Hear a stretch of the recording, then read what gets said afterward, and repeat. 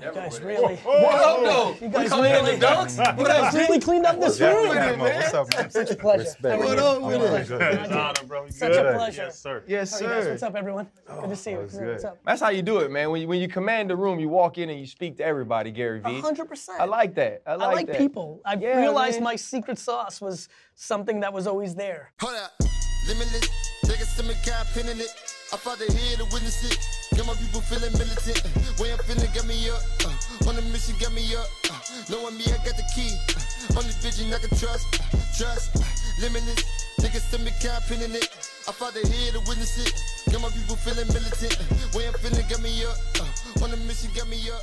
Welcome to the Pivot. We got a saying, man. This is the home of the almost famous, right? And the place where everything always works out. Right. Ryan Clark, man, Fred Taylor, Channing Crowder, on behalf of us, I'm man. still mad at Fred. Why? What'd you do, Freddie I'll T? explain. Fred, actually, it sparked a great run for the Jets.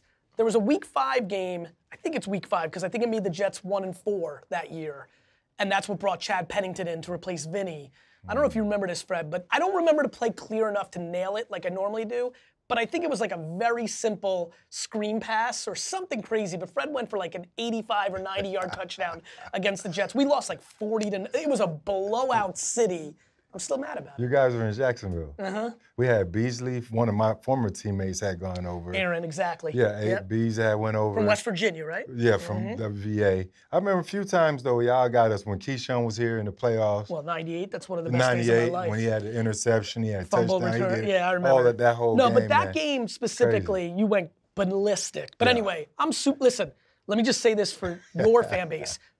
I am so genuinely proud of you guys. This show is a real show. Like, I really watch everything. That's what I do for a living. If I would have been a great athlete, I would have watched film for real. Right, like, I'd be for great sure. at film work. I really pay attention, and I'm really honored to be here. I think you guys have put together a real show that brings value, that people watch, that always has something, and so I'm glad to be here. I appreciate it. You know, like we said, man, we're excited to have you. I think the one thing we're focused on is continuing to not only build value in our brand, but build value in our content. And the dope part, but also the hard part about having you on is that, like, you're willing to share. Yeah. You know what I'm saying? Like you're not hiding anything about how you got to be at this point. The reverse. Right. I'm obsessed with oversharing. Right, but here's what's crazy to me, right? Everybody knows Gary Vee now, where you are, the things you've accomplished, where you've come from. But you're a kid that was born in Belarus. You're an immigrant, you know, and you mention often your parents lived the American dream. But that didn't mean that you were handed things. How do you get to this point after having a family that had to build a life in America? You know, one of the reasons I've always done super well in connecting with athletes or people in music, like a lot of people know what it's like to not have a lot and to get to a place, and it's common. That's why entrepreneurship has been really fun for me. When I was a kid, I'm 46, when I was a kid, most people that didn't come from a whole lot and then got somewhere really did come in places like sports and entertainment, because that was the era of college, get a job. Entrepreneurship wasn't really talked about. Right. For me, I had a really funny thing. Not only were we very poor when we first got to America and then slowly went from poor to middle class, but my mother, who's the most important person in my life, I'm sorry, Dad, like, you're tired, I get it, but like, my mom is also one of the cheapest people on earth, which me and my sister had this, because we're 3.5 years younger. My brother AJ, who you know a little bit, like, is 11 years younger. Me and my sister had more of a similar childhood. We just had like an aha moment like 5 years ago of, wait a minute, yes, we didn't have a whole lot growing up, but then it was compounded because my mom is the cheapest person on earth. Right. So we were living like way worse than we were, and we were really just kind of coming up. I think for me, it's why I think I put out so much content. The world is a complicated place. It's, right? It's not perfect. It's got all sorts of strengths and weaknesses, flaws. Obviously, there's 3 black men in front of me. I grew up from Belarus in the Soviet Union. The suppression, the issue was being Jewish, right? Like, so both my grandfathers spent one of my grandfathers spent 10 years in jail, basically for being Jewish. So I was always very connected to, okay, certain countries suppress religion, some suppress race, but I always saw optimism. My brain always said, if anybody has ever done it, well then in theory you could too. It might be hard. There's a lot of things that go along with it, but I think I'm a byproduct of scrapping for my shit. You know, like at 10 years old, when everybody got Nintendo, because it was 85, 86, and that was the big thing, you know, for me it was like, go and get it. And so that led to lemonade stands, that led to shoveling snow, that led to selling sports cards. I just have always been accountable for my success, but even more importantly, where I spend a lot of my time, I've been accountable for my happiness. There's always shit around me that's going on that is not in my control, that is not going well, that I can't control, but I can control how I decide to look at it. And I think that's why I'm passionate about communicating now. No matter how fucked up both your parents, you're a foster child, both your parents are this, you grew up this way, that way. The reality is, for everything we've ever seen that's been very hard, there's been stories of people that have gotten there, and I want people to latch onto that versus the reality of what happens, which is if you've decided it's over, it's over. So he mentioned happiness. Hold on, man. I'm gonna go and crack this happy dad because that was the first question, and we already done got deep, man. Shout out to Happy Dad, our sponsor, right? Man. We appreciate y'all. But sheesh. No, and it's funny, Gary, because you always talk about, I saw something you did talking about like attacking the negative people, negative influence in your life. And I got something amongst us, like everything's gonna work out. It's one of the things that we kind of jumped to hold with our new venture. And Ryan, I think he has coined it toxic positivity is my approach to things. And somebody just recently, when I said that, I was like, everything's gonna work out. And they said, would a bum think that? Would a mother of 5 that's struggling, you know, on food stamps, would they think that everything's gonna work out? The answer is yes, there's plenty of bums, homeless, I assume, in that context, and mothers of 5 that think that. There's plenty of billionaires and millionaires, and on paper looking real good to all of us, that don't think that. Being practical optimistic or being cynical negative has nothing to do with the financial status or the on-paper status. Why do I know that? Because I'm 46, and now I've lived a little bit, and I can name on both sides of the column dozens of each. I can name dozens of people who've got it great on paper. Everybody watching right now will be like, that looks good. Yeah. Money, family, location, gender, race, whatever you want to go with. That I know them personally, and they only believe everything's not gonna work out. They're anxious 24/7. And I know people on the left column, or the right column, depending on what side you're looking at the camera right now, who have plenty of ridiculous adverse situations. That was the advantage of growing up the way I did. I got unlimited that. Who are, everything's gonna work out. This concept of, I think toxic positivity conversation, I haven't delved into it, so I'm not gonna talk shit, because I don't like talking about things I don't know, but it fascinates the fuck out of me, because if you don't have optimism, the fuck do you have? Yeah. Like, what are we doing negativity. here? It got to go either way. Yeah, like, you know how they say you're never still? You're either moving forward or backwards? I always love that. I'm like, that makes sense. It's not like, it feels like you might, like, just, but it's always one or the other. I'd like everyone on the other side of the camera to let me know, like, what? How has that type of positivity for you, though, affected your success? Because it could put you in a place to where sometimes you're thinking everything's gonna work out and you're so positive that you're lazy, right? That you sit back and you wait for it to happen. That wasn't the way you viewed the world. I mean, you built a company, bro, from 3 million to 60 million and walked away with nothing. Yes. It would be hard for me to be positive about that. It was easy because it was my dad's. Okay. And I was so grateful for what my parents did by getting me out of the Soviet Union to America that it always clouded everything. I'm like, my parents fucking saved my ass. So I was always like, whatever I can do for them. Plus, all the shit I put out on the internet that people like to razz me for, and I love it. Like people that spoof me or my friends or like even people that are haters, I believe it. I believe that the 4 of us on this show right now are young. Please God, I would like to see you 3 men, and I for sure for myself would like to live another 45, 50 years. That's a lot of time. Right. Like we're at halftime. Yeah. In that general range. That seems like a lot of time. So for me, it was easy because I left my dad's business at 34. And I was like, I got 60 years to do my thing. And I checked that box that I want. I put the right perspective. To your point, I call it practical optimism. Like I don't believe in I'm just gonna pray and it's gonna happen. It's all action. It's only action. You guys have accomplished what you've accomplished through action. Right. My big thing is that if you don't have optimism, I don't see how you're gonna put in the work required to get something awesome. Right.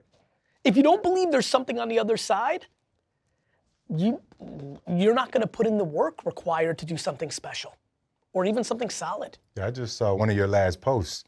I think it was someone at 50 years old wanted to, cash it in. Yeah. And I like to tell these guys, they say, oh, you're old. I don't like to think that way, right?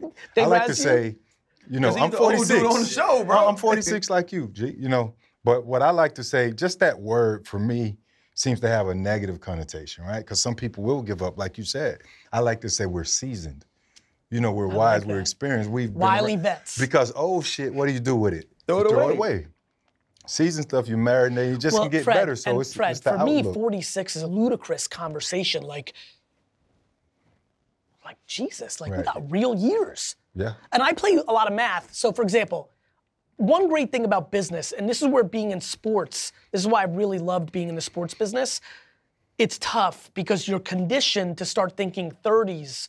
When you're a professional athlete, your brain, your whole life, you go into the locker room there, and I assume rookie year, there's the old dog, and he's 32, right. and so your brain's telling you that that's old. Right. In business, today, I got off a 1-hour meeting with a guy who's 66 years old.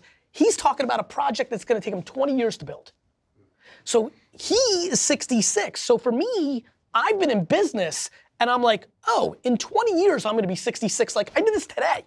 In 20 years, I'm gonna be 66 like him. And then I love to play this game. And 20 years ago, I was 26, and that was I was like, okay, that was 9/11, that's 100,000 years ago. And I start playing that game, and I'm like, damn, I got so much time. I actually have really begun to believe that humans' poor relationship with time, not actually understanding how much time they do have, is what's fucking everybody up. That they're too anxious, they cut corners, they're not willing to put in the process. But you don't believe in retirement? You don't believe in an end? I don't, but I also think it's a very personal journey. Like when I travel, I meet a 69-year-old dude in Florida during when I'm with my kids during downtime, and I'll get into chatting, and I'm pumped for that guy. He's like, I fucking wrapped it up 5 years ago. I'm down here. He'll make some funny joke like, I'm looking at the pretty girls in Miami. I've got my, metal detector in the sand. I'm fishing. I don't know why, I love the idea of somebody who really loves fishing 10 hours a day, goes home, watches his sports. That's my goal. Bro, that's amazing. Honestly, on some real shit, there's a big part of me that envies that. There's a big part of me that goes, man, I wish my wiring was a little bit different, because that sounds fresh. But you can do it. But I don't want to. I can tell you right now, if you opened me up right now and read my chemicals, I want to fucking do this for the rest of my life. I like it too much, if I wake up at 71 and just out of nowhere, you know how some people just do that shit and all right, I'm done. I do want to just fish. I'm very comfortable in fully following who I am. Right now as I sit here, maybe I'm too on fire, maybe I got too much to do. If at 63, 71, 57, 92, it's nah, I want to do this, that's fine. I only set one rule for myself, which is I'm going to listen to myself. I'm going to be only focused on one thing. Who am I? How do I want to do it? Everything so far has worked out for me because the world caught up to me, not I had to conform to the world, and I'm going to keep playing that game. Is that push, is it about money? Because let's be honest, not. Gary, you got plenty of money. Definitely or is it about not. Succeeding? What's the goal you're chasing? Everybody chases something. You're gonna love this. Recently, last 3-4 years, honestly, I'm curious. And this will make sense to y'all. I'm just curious how great at this thing am I? At life. Yes, but in my profession. At life, yes. You took it to a place that I don't even usually go to. I'm like, I'm just curious, how great of an all-time entrepreneur can I be? It's more out of like, I'm gonna go deep with you guys. You ever see, like, you know how in the summer they've got those lights and the bugs fly into it? They've got that blue light and the bugs just fly to it and buzz and they die? On some real shit, the last 5-7 years as I've gotten more in tune with myself on this, sometimes on a summer day, I'll watch it for like 10 minutes and I'll laugh and talk to myself. I'm like, I'm one of those bugs. Like, they don't even know why, but they just are so attracted to the light and they're going. I'm so attracted to the process of seeing where I end up in the anvils of entrepreneurship that I gotta see it. It's like, it's a burning desire. Here's why that's confusing Please. to me, right? When someone is as accomplished as you are, has succeeded in the ways that you do, Yes. like, at some point, life is about an end game, right? The journey is beautiful and everybody wants to enjoy the journey, but there's a destination for us all. Fred's one of the best football players I've ever played. I say that about him all the time. Like, for him, it would be, okay, I'm retired now, can I get that Hall of Fame jacket? Yes. And for you, I want to know, where does satisfaction come from? Because if you're continuously chasing that light, but you're never going to burn up. You're never going to burst into flames. So where do you find a spot to chill, bro? This is even more fun, this answer. I've been there. I'm satisfied. I'm the most content, hungry person you'll ever meet in your life. I like that. If somebody came in this room right now and was like all weird and was like, I'm a genie from the future and I gotta tell you something, Gary Vee. Today, right now, this minute, while you're with these boys, this is the cap. Starting tomorrow, you're making decisions that never allows you to be as accomplished as you were right now. I'd be like, bet. So does that allow you to be as passionate to see others win because you're content with yourself? That is a great question. I'm not sure if that's exactly it, but I have a crazy desire for it. Right. Mainly because I think I see the world as outrageously abundant. Fred, I'll be honest with you, this will forever confuse me. The thought of not wanting somebody else to win because it might affect my winning is like the most foreign thought I've ever had. Now in sport, I love sports. I love competing. There's a winner. You play ping pong, somebody's gotta win. Right. I don't want the other person to win, I wanna destroy their face. But in life, the world is abundant. And so, I don't know if my contentness matched with my desire and hunger is where that comes from. I just desperately think it would be nice if as many people as possible were happy. I just think shit would get real good. Right. Yeah, real talk. Right? No, real talk. But That's no, real. But just in business, like if McDonald's is growing stupid, Burger King is gonna drop. If stocks go up, something else gotta go down. You'll like this. No, You'll it has to. Like, that's why the market does the market the way it goes. Maybe, but if the category's grown, so for example, in the 70s and 80s, that wasn't true because fast food was growing. Today, it definitely means it because it's contracting because people are eating differently. By the way, VaynerMedia, VFriends, I'd like to beat, and you know what's funny, back to y'all? I actually learned this from sports. As a diehard fan, Jacksonville would beat our fucking ass 41-0, and then the game be over and Fred's like hugging Beasley. I'm like, Bees, don't touch Fred, Fred. Like, But that's just a Jets fan too. Fair. You know what I'm saying? But fans, and I know everybody just laughed, fans hate it. Like the hugging and the kissing afterwards, but I understand it as I got older. Every pitch for a new piece of business, I want Vayner to win. But when we lose, if I see the agency's people that won that business, I could be like, yo, how's your wife? How's your family? Like, you can put it into the micro and the macro. In the micro, I'm trying to win everything. In the macro, I get it. And so, ironically, something that bothered the shit out of me in my teenage years and my 20s and even my early 30s became the way I became a businessman, which was I will break your face on the field, but when it's 000, I'm gonna ask you if I can donate to your charity, or how's your daughter doing, or I met your uncle, he used to recruit me, how's he doing? Like, I can have that combo, and so that's how I see it. So in that, though, you've developed a passion for communicating the different things about your experiences that has allowed you to succeed to other people. And then not even just like the people in your circle, but those who are young Gary Vees, guys, and like the simple thing, you'll be like, hey man, just get off your fucking phone. Yeah. You know what I'm saying? Or go do this. What kind of sparked that in you to say, okay, I've gotten to this point. I've reached this level of success. Now let me reach back to the rest of the people and get them there. Two things. One, clarity for everybody listening. This is where I really am proud of this. A lot of what I talk about has less to do with me and more to do with what I've observed. So I think a lot of what I talk about is not just I've done it.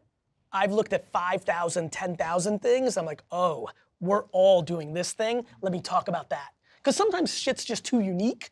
Yeah. Like you could tell, when people are like, I want to be like you. Well, you might move your hips in a way that just that person doesn't move their, right. So you're trying to find the common ground. That's one. Two, this is where I wish I was filming since I was 13.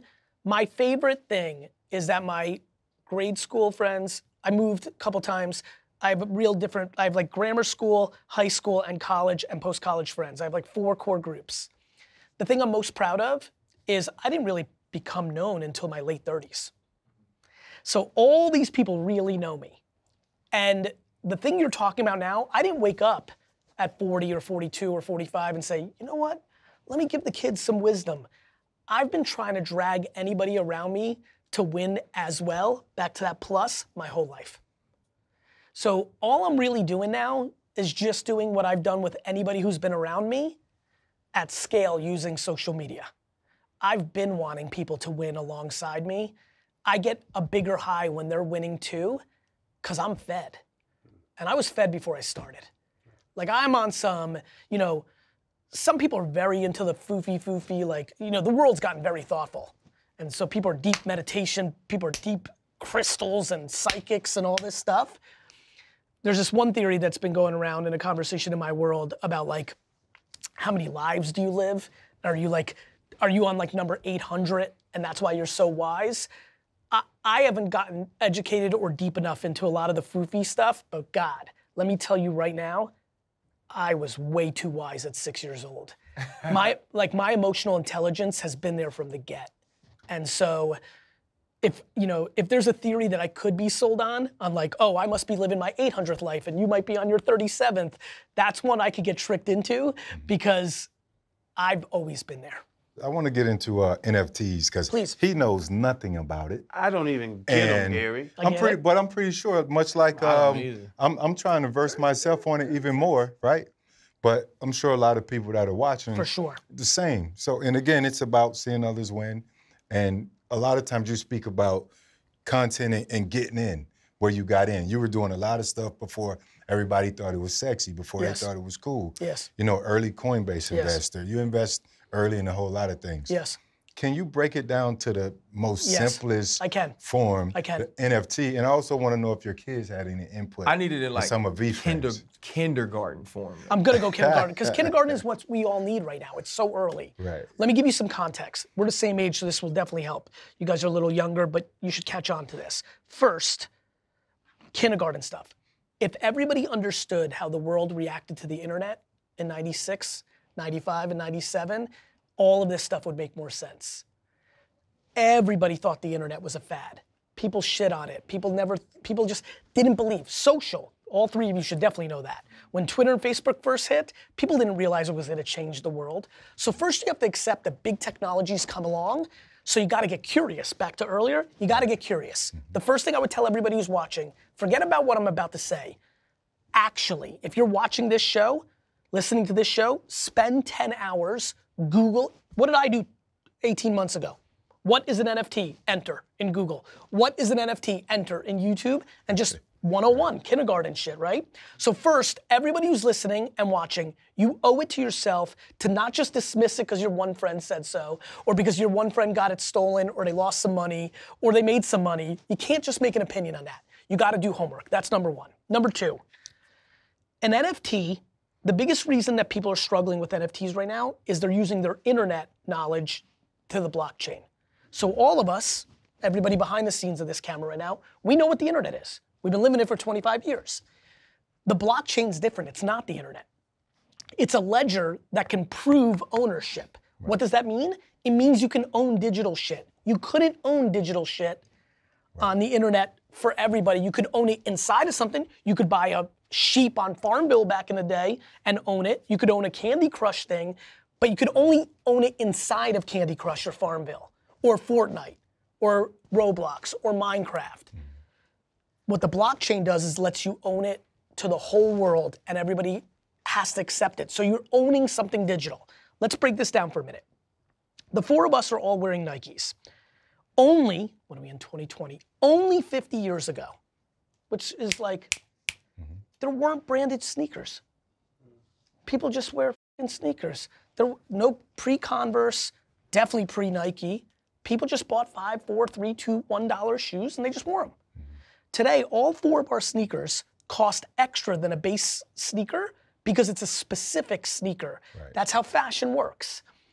What I believe is gonna happen with NFTs is two things. A, an NFT stands for non-fungible token. That means nothing, just like HTTP or www means nothing on the internet. It means you own something digitally. Why is the big question. Why would you wanna own something digitally? It goes to two places. One, the place I was just going, because people want to flex and communicate. Right. All of us right now, if you look at the four of us, what we wear, what jewelry we have, what tattoos we have, what clothes we wear, everything we're doing right now, hair, hat, chain, sneakers, everything the four of us are doing right now was by subconscious choice to talk to the world. Yeah. This is who I am. That is a huge deal, and it's a frothy thing to talk about with NFTs, but it will be the reason NFTs are huge. The same reason people care about how many followers they have on social media, the same reason they care if they have a blue check mark, they don't own that, they don't hold it, is the same reason NFTs are gonna be big. People are gonna collect and own NFTs to communicate to the world who they are. Number two, NFT technology is gonna eat up a lot of functional parts of the world. For example, every sporting event, tickets to the game in 15 years will be an NFT, not a QR code. Why? Because technically it makes more sense. Yeah. For the league, the NFL, for the teams, the Jags, the Jets, Steelers, and on, it's better for them to issue it as an NFT because if God willing, something magical happens that day, well then that becomes an asset, it gets sold, and they're gonna make a royalty commission on it. Right now it's a QR code. Go to eBay right now and type in, everybody who's listening, go to eBay right now. I know only 5 of you are gonna do this, but you're gonna learn. Type in used tickets, hit enter, hit completed auctions, and just watch how much money is spent every day on used tickets of a concert or a sporting event. So because like this is what happens. One, every single business call we have, Gary Vee, somebody on the call goes, I know Ryan doesn't care about this. Every single pivot business call. That would be me. And it's mostly Fred, right? And so I'm the nervous guy with money. I'm the undrafted free agent. I want to save money. I want to make smart investments. So I'm a person that doesn't know about NFT, but I know about Twitter. Yep. And then I see some dude buys Jack Dorsey's first tweet mistake. As an NFT. Huge mistake. For how much was valued at a certain thing. Millions of dollars. And it sold for pennies. Because that was the same reason that pets.com was worth billions. If you look back at early internet, all those internet companies were worth billions of dollars, they all went to zero. The same reason all of last year I made videos every day, 98% are going to zero, 98% are going to zero, 98% are, I like what you're doing, right? I recommend what you're doing. What I don't, I recommend what you're doing in the micro, I need you to do 20 hours of homework in the macro. Okay. Buying things frivolously, like a turtle with a cigar in its mouth for $20,000, that's smart. Don't do that. But dismissing it because of that is the mistake a lot of smart people are making. Okay. Understanding that this is the biggest technology infrastructure we've seen since the internet. For me, back to how young we are, you're gonna pay your taxes, you're gonna buy homes on the blockchain because it's better technology. Just like we order food now. Like when I said I'm gonna put my dad's liquor store on the internet, every person in 1996 said, why would people buy wine on the internet? Or even better, I remember everyone's like, who's gonna buy wine on the internet? And my answer was everyone. And they thought that was crazy. They're like, why don't I just go to the store? I'm like, because it's better. It's better to buy on the internet. It's why dating happened that way. All my friends used to laugh at me when I told them everyone was gonna online date, because when we were kids, that was like, you were a dork. That was weird shit. That was like, you live in your mom's basement. That ain't cool. Right. And I kept saying, yes, for now, but eventually, it's better. I'm like, I remember telling my friends in the dorm room, like, wouldn't it be awesome to just sit here, lay down, and then you like meet at, like, you don't have to put in work. It's better technology. And that's why NFTs are gonna win. It's a better technology for a lot of things. These paintings, why do people buy an Andy Warhol? To communicate. They want their friends to come over and be like, yo, look at this $500,000 painting I have. You know, but that's a lot of work. And when you want to sell it, a lot of work. NFTs, click, click, click, click. So the whole collecting and art thing will go that way. Sports cards. When I want to sell some Fred rookie cards on eBay, I got to list it, I got to post it, somebody's got to buy it, and then I got to ship it and this and that. Now, click, click, click, click, click. But then, more importantly, back to why the NFL will do this and other people do it, there's just so much value in the companies that issue the NFTs to issue them. And we on the other side, from the paper tickets that we used to go and bring to sporting events, then it was an email confirmation, now it's a QR code in the app. We don't give a shit, we just need to get in the stadium. And that's why it's gonna play out. And I gotta say, half the fun of getting a woman is the chase. Yeah, but the chase becomes running through the Sahara and getting the gazelle. The question is, what's the Sahara? For some people, the Sahara is at the club and the bar. Yeah. For other people, it's the wordsmithing. The Sahara is the Sahara, depending on how you define it, right? Like, and that's real right there. Right. And as you can imagine, especially we got a room full of guys. Listen, a lot of guys are scared of rejection, and that rejection in your face at the bar holds you back. But the rejection online was tempered and didn't feel as bad. You didn't have to do it in front of your friends. And there's always pros and cons. Everybody tries to make like these things like this was good, this was bad. It's always the middle. For certain people, it's better. For other people, it's not. And that's okay. Here's the one thing I would say for all the listeners and for you three. Technology doesn't give a fuck what we think. Right. Technology doesn't give a shit on our 4 opinions and everybody who's watching. Shit's gonna happen, and it's our job to either grab the surfboard and ride that wave or let that wave crash us. And every time someone says no, they're just setting up for a wave to kill them. Wow. So you've given us so much knowledge already. You talked about the things that you've developed, companies you've invested in, the knowledge that you have just about simple investments. But the one thing I said riding over here, I was like, we all know he's a genius. We all know business-wise, he gets it. He gives out information. He wants to see other people win. For us, winning is also family. Yeah. How do you have time to do family and kids and those different things and still be this entrepreneur, a serial successful entrepreneur? Only because my content output confuses people. I've been so smart on how I produce content that I'm just so on every platform, high volume. It's like Gary Vee's always on. I'm like, have you noticed though I'm wearing the same t-shirt in this clip? This was a 2-hour talk that I've made 39 pieces of content. Most people make content. I live my life and produce content on the back end. So there was this thing where I was meeting with this kid. It went super viral from years ago. The kid's like, how? And he finally like got me into this mindset. I was like, because you have to document, not create. And it clicked for a lot of people. So for me, like I'm like weekends checked out, 5, 6, 7 weeks of vacation. Like, listen, I work hard, but like the reality is it's not super hard because it's a priority of mine. I want to be with my friends and family. I just think I'm very effective and efficient when I'm on the field. Right. You know, a lot of people are like, sleep is a big one. I tell people all the time, like, I sleep 7 hours a day. And they're like, nah, I'm like, yes. I'm like, it's just the other 17 hours are productive as like, you know, it's about efficiency. And it's also what we were talking about earlier.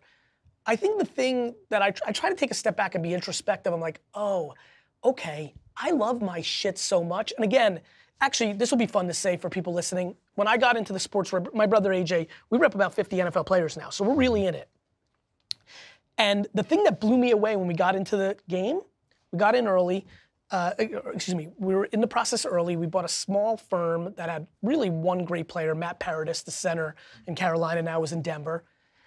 And you know, we start doing it, we're recruiting kids first couple years. And I'll never forget, I called AJ and I was like, man, some of these guys don't love ball at all. And I actually was excited about it. It was confusing to me because I love my thing. Of course, like many entrepreneurs, I wish I could have balled, right? But I was actually happy about it. I was like, oh, okay, they don't love it. They're just very thoughtful, and they're like, this is how I'm gonna be financially sound, just like somebody going to college or something of that nature.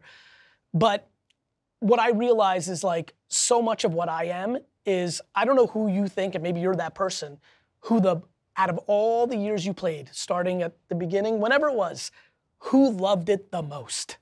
Yeah. Like, I'm sure you guys have teammates that retired 3 years too late because they just were like, F it, I'm not going until they drag my ass out. Some guys haven't even retired here. Like, they're still trying to do it. I know. And so I've always, one of the biggest reasons I wanted to get into sports business is because I want to teach a lot of athletes that entrepreneurship might be a taste of it. It's not going to be the same. They're all different contexts. I've never experienced 60,000, 80,000 people cheering for you on the field, but I can tell you that what confuses a lot of people with me, and back to like never wanting to retire, my guys, I love this so much. I got D's and F's my whole life in school as a smart kid because I couldn't even give school 1 second.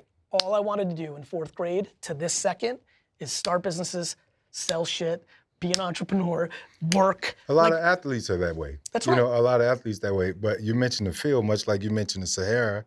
The field, when you sit back and look at it, you're in the field. You're just competitive, 100%. Just in a different sense. 100%. Right. Just in and my whole life, Fred, I wanted to be you. And then somewhere around 6 years ago, I was like, damn.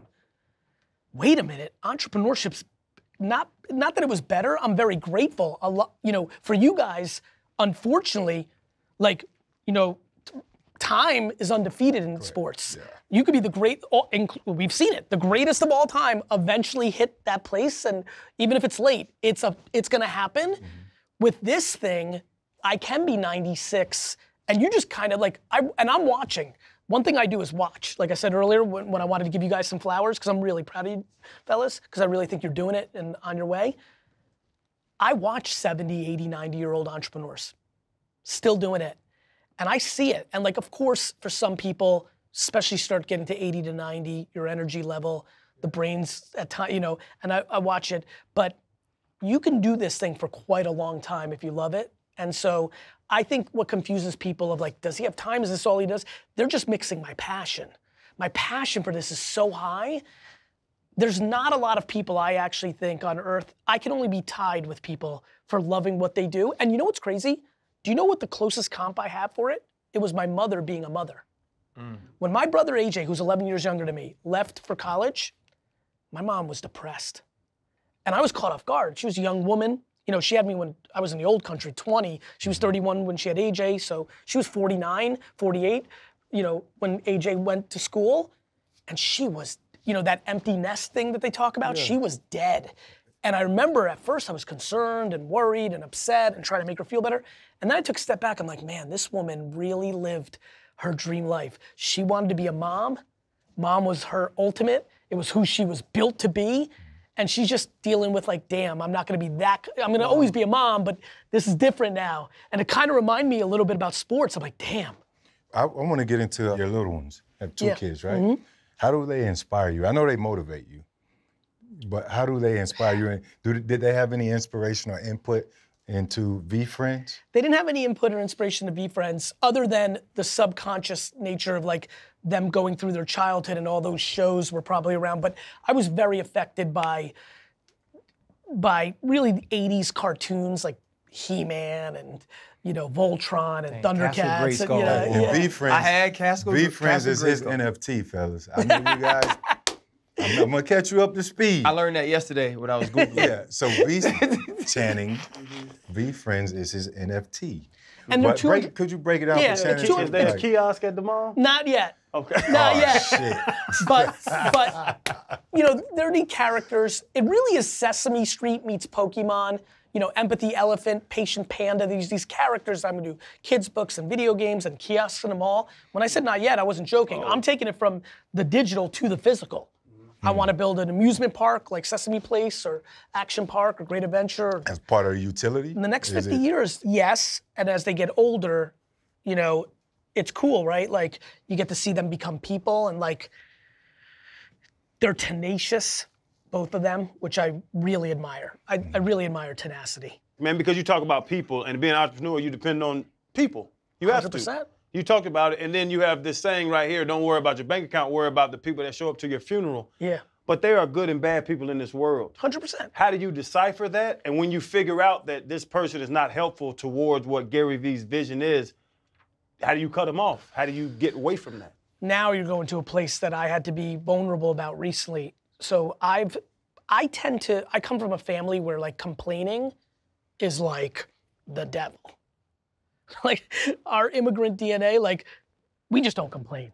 Like, and that's actually amazing and has been foundational for me. But as I've gotten older, I'm like, okay, there's some shortcomings in that.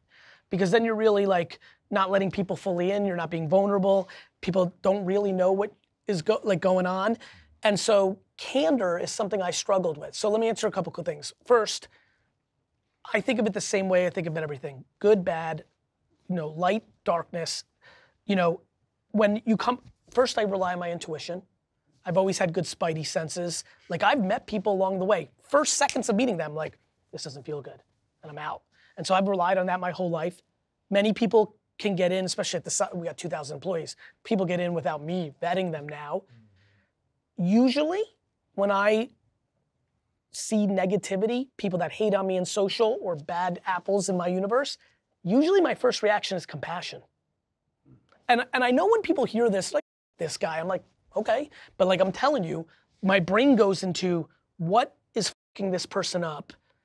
Did they have a bad mama? Because I've lived a long time operating. I've had people who've gone from good to bad. You sit down with them instead of you're fired and go, yo, what's up? And they're like, I'm sorry, but my wife was just diagnosed with terminal cancer. All of a sudden, you're like, of course you're not nice to Karen. You're barely holding on. I love that you pick Karen, too. I like that. But you know what I mean? You're barely holding on in the office. And so I love compassion. I'm always quick to be like, you suck. Let me try to love you first before I hate you back. The biggest reason America's fucked up right now is we hate on hate. We're just, like, to me, I'm like, let me love you first. And by the way, 6 out of 10 times, it's a beautiful rap from there. They're so thankful somebody brought some love to them instead of hate, and you go on to the Hall of Fame in that relationship. 4 out of 10 times, it's not gonna work out. It's too deep, you can't help them, whatever it is. But for me, I think it's just about over-communicating where I stand.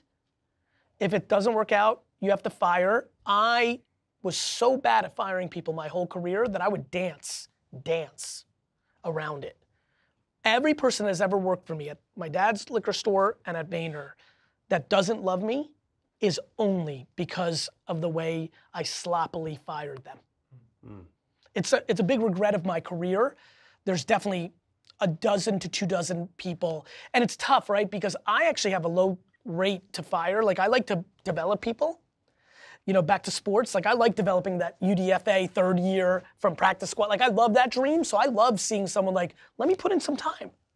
Because A, either it'll work out for us, or B, I'll have some karma points because they'll go into the world and do good things. So it takes a lot to get fired with me. Like you gotta kind of really stink. So you really gotta stink. And to me, I'm like, that was always my threshold. I'm like, you stink, what are you mad at me for? But I realized I was doing a bad job because I wasn't communicating that they stunk. One of the reasons most people stink is they're not self-aware. Yeah. You guys know, right? All the people that complain like, coach is f***ing me up. Coach isn't f***ing you up. Right.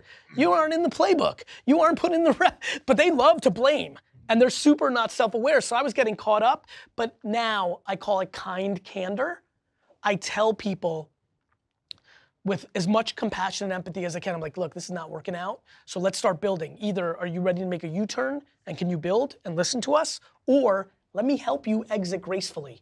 So when you say sloppily fire people, what do you mean by that? Early in my career, on Tuesday, I'd be like, Stan, you're great. Stan, you're awesome. I love you, brother. I'm on Friday, I'd be like, Stan, you're fired. They'd be like, what the f***?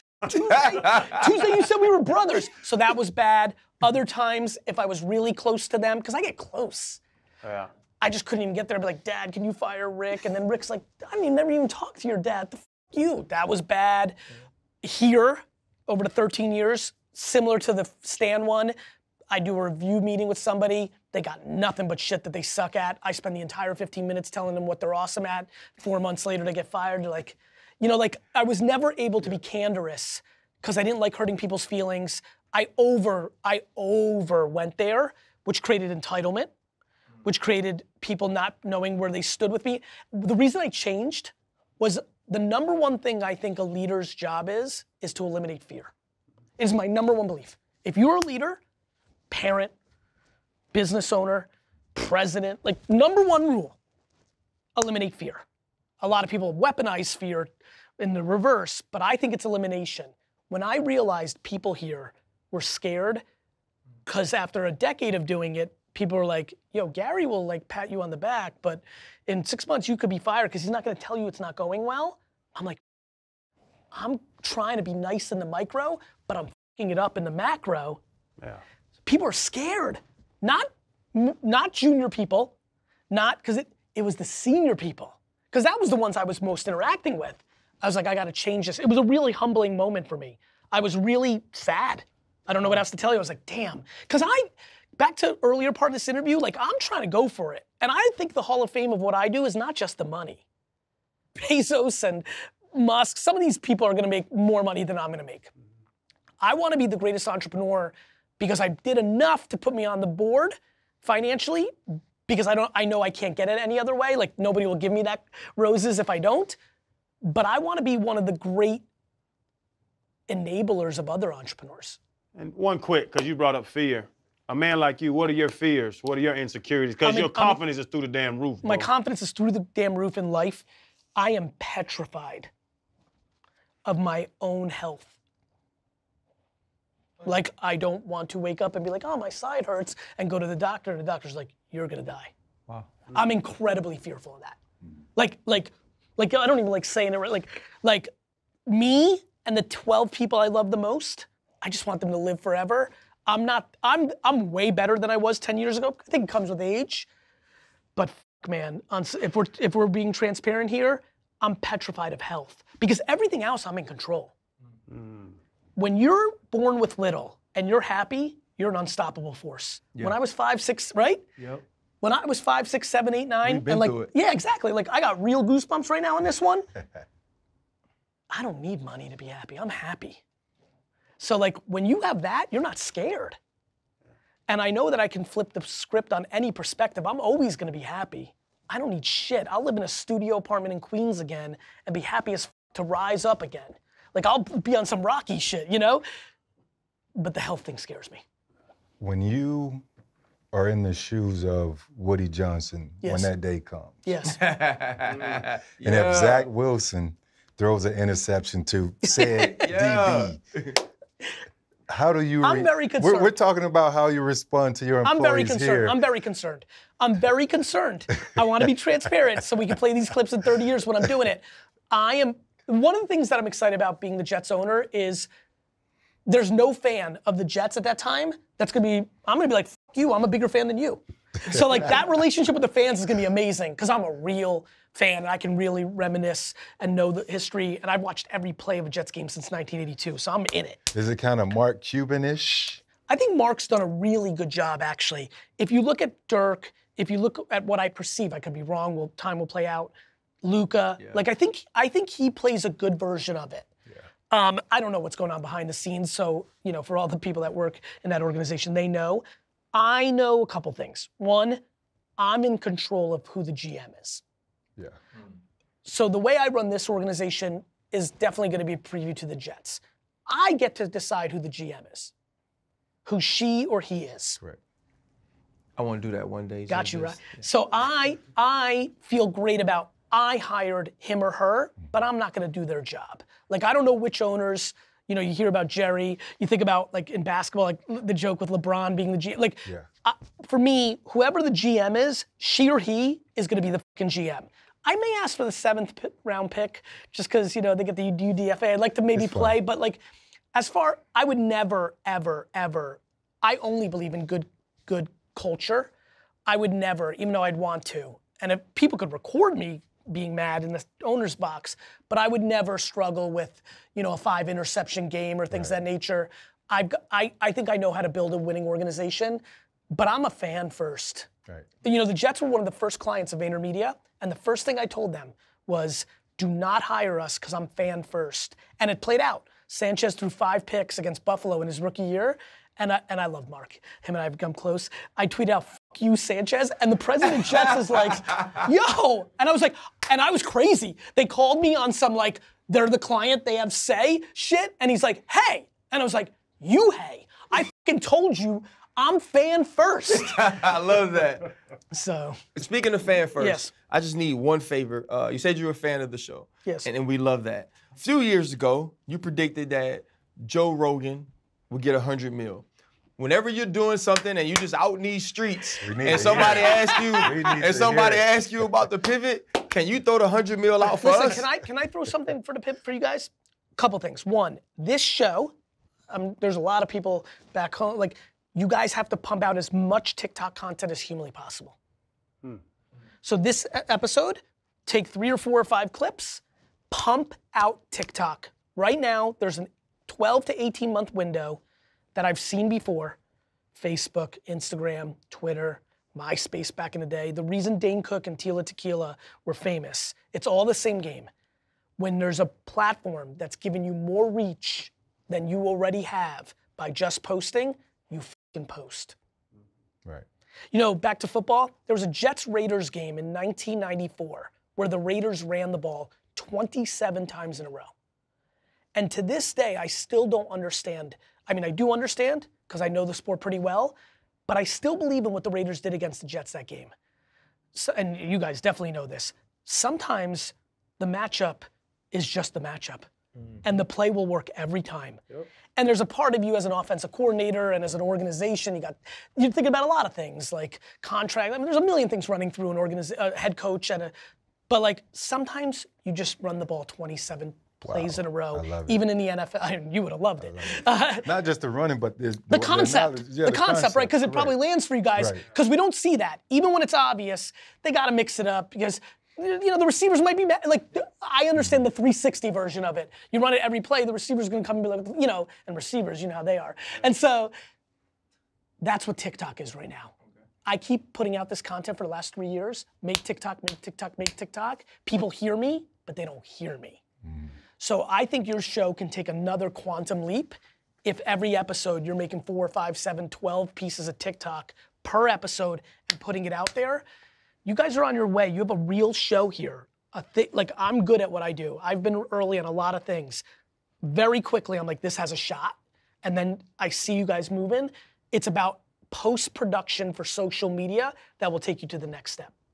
Man, well, thank you. Listen, we get Gary Vee advice for free. I'm all in, man. Thank you so much. I was taking notes, man. I look at my phone. I was writing stuff down. Hey, thank you so much for your time. Thank you, fellas.